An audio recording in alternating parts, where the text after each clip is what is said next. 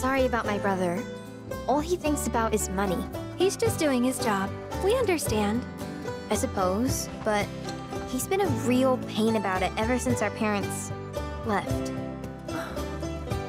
Say, are you guys from Midgar? Yeah, the Undercity. Then do you happen to know Chocobo Sam? Not very well, but yeah, I guess we do. Where is he?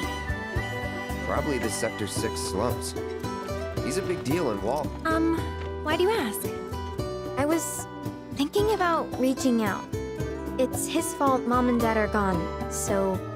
Chloe, that's none of these good folks' business. But they could help! Don't tell anyone what she told you. Sam's one of the biggest names in the business. If he gets wind of that story, our ranch is done for. Don't worry, your secret's safe with us. I promise. Oh! Take these greens. You can give them to Pico when you find him.